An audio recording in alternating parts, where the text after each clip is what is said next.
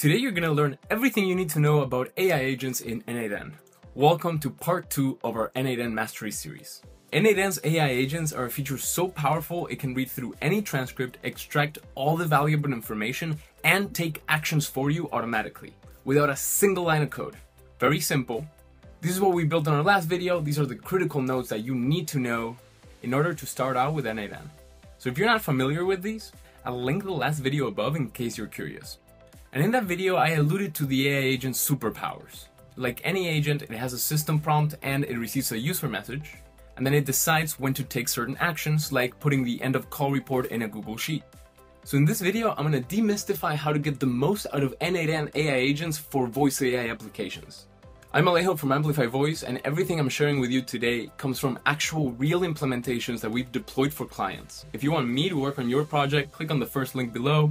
And if you want to learn how to build great voice agents, come join our school community, where you can get direct help from me and my team. Now let's get into n8n AI agents.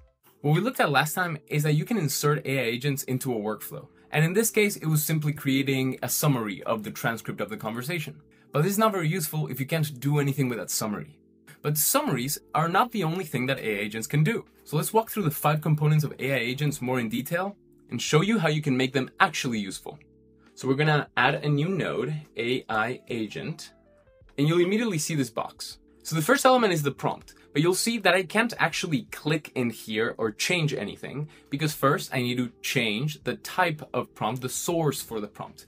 And this is where we'll be passing in the transcript. But the system prompt is a little hidden. You have to click on add option, system message, and now we can insert instructions here. So component number 1 is the prompt.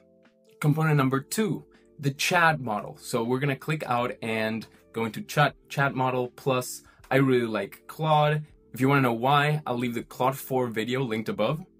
And that's pretty much it for the chat model we inserted there. So component number 2 is which model is actually processing this data that you're passing to the AI agent. Component number 3, memory. We're gonna go with simple memory, which is storage inside of n8n. And all the same, in session ID, we're actually going to choose on define below.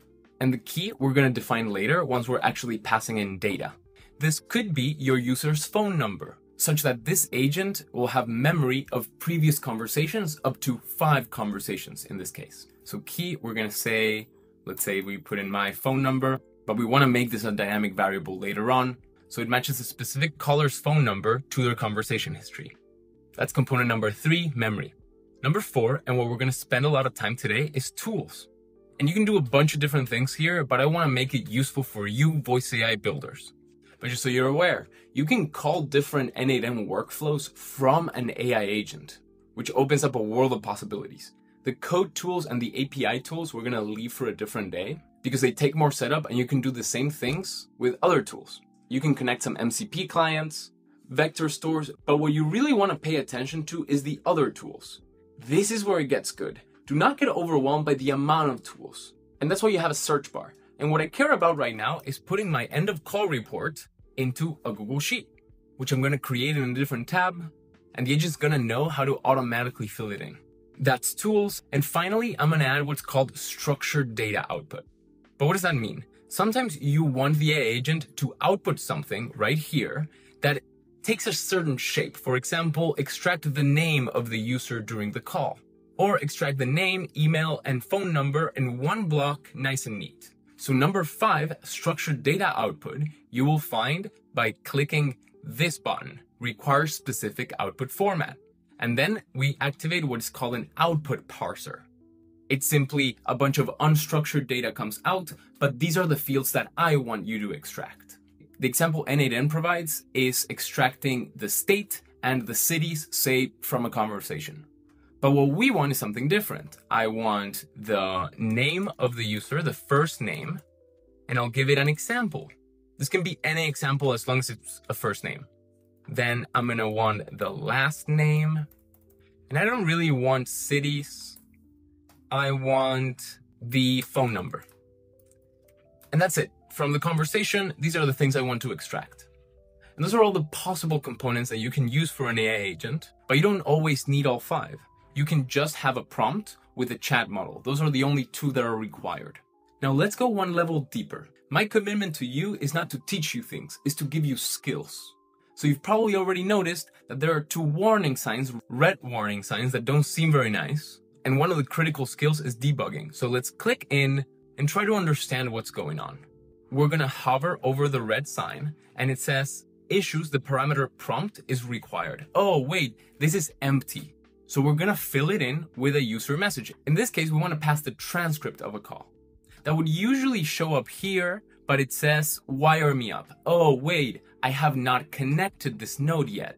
So what I'm gonna do is go to where I have this webhook and I'm gonna re-plug this into the right node. What is in this webhook is a conversation that I had with a random agent. And like I showed you last time, you insert the webhook in the webhook settings portion of your Retell agent. The use case is not important. So I just asked it to roleplay being a real estate agent and setting an appointment. So that's what we did. That's this conversation. And that conversation exists within that webhook that I pinned and in this transcript right here.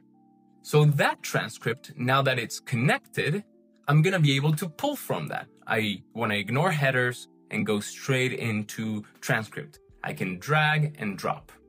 And then it shows me what that transcript says. That's one part of the prompt, which is the message, but we also want the system prompt.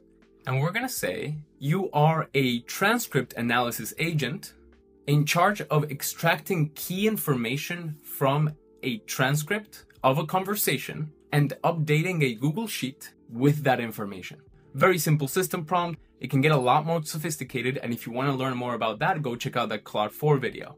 So I'm gonna click out of there. We fixed that. We're not seeing any errors. But I still see an error here. I wonder what's going on. Oh, okay, well, I haven't actually inputted a document. Sometimes you'll have to add credentials, like just connecting your Google account. And this is actually how most tools are set up. They'll have a credential, a tool description, and then what you want to do with that tool. What is it that you want to do with this Google Sheet? You can get rows, update rows, create a new sheet, add a new row to the end of the sheet, and that's actually the one that we want. But we don't have a sheet yet, so I'm gonna go create it and I'll be right back. I'm back. I quickly created a Google Sheet with just first name, last name, and phone number, which is the data we're extracting. And you might say, wait, that's not very useful. I can't do anything with that. And you'd be correct. What if we add, say, the full transcript and then a summary of the transcript? For the use case that we are doing, we're setting up appointments for a potential home buyer to get a showing of a certain property. So we would want to know, is the appointment set? Now we're going to share this, copy link, and we can fill this in where it says document. Instead of from list, we're going to go with by URL, and I'm just going to paste the URL there. And the sheet is simply going to be sheet 1. And when I do that, you'll see that these get added automatically, which is pretty cool. Not only that, but you get two options for the AI agent to fill this in automatically. If you hover over these stars, then you'll see, let the model define this parameter. And if you click it, this will be filled in automatically by the model. That's option 1. Option 2 is map automatically. But there is a requirement for this, which is the fields that get added have to be the exact same name as the ones here.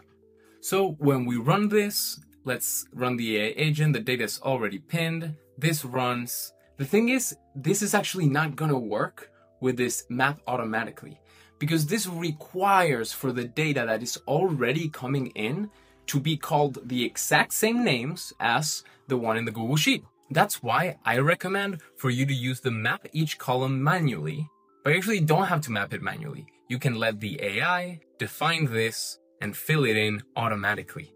Now when I run this, what I'm getting out is the first name, the last name, phone number, transcript, summary, and whether the appointment was set. The reason this is giving me an error is because of the parsing in Google Sheets. You can't just have a plus and a bunch of other symbols. It thinks it's math. So we have two ways to do it. We can remove the plus and then show the n8n agent, hey, by the way, for this column, phone number, make sure to not include a plus or to include an apostrophe before the plus. And those are two ways that you can make it work with Google Sheets. Now that I have this, bam, I call this.